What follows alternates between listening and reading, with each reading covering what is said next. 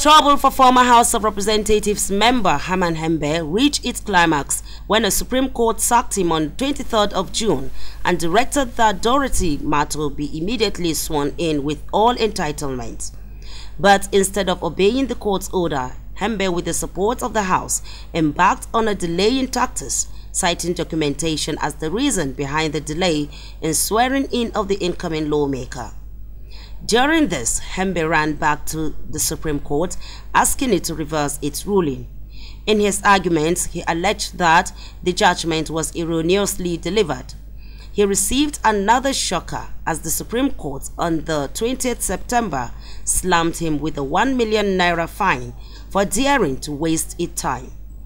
After trying all avenues to delay the process of swearing in Dorathy Mato to no avail, the House of Representatives finally bowed to the dictate of the judiciary and swear in Representative Dorathy Mato Tuesday.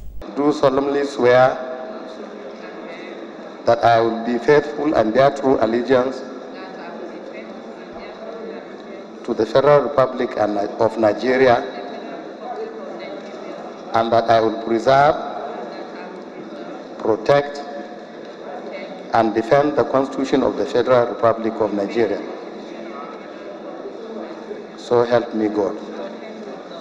Faithfully, in accordance with the Constitution of the Federal Republic of Nigeria and the law and the rules of the House, and always in the interest of sovereignty, integrity, solidarity, and well-being and prosperity of the Federal Republic of Nigeria. Some political watchers are, however, of the view that the delay in the swearing-in of Representative Dorathy Mato was not unconnected with the fact that Herman Hembe was one of the closest allies of the Speaker of the House, Dogara. Charity Marcus-Tanko, ITV News, Abuja.